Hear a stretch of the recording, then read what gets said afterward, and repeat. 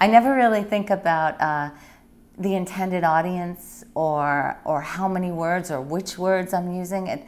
It's more important to me to just be authentic and true to whatever the book is. And then I leave it to my publisher to figure out who it's for. If they're saying, I want to publish your book, I trust that they have an audience for it. So with Dog and Bear in particular, once I figured out who Dog and Bear are, then I knew what they would say.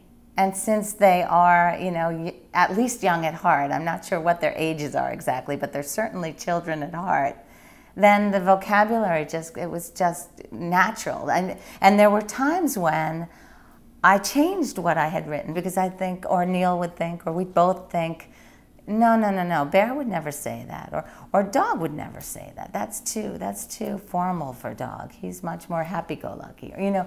So the important part in a book about recurring characters in particular, or even characters in just one story, is to really know those characters. That is the key.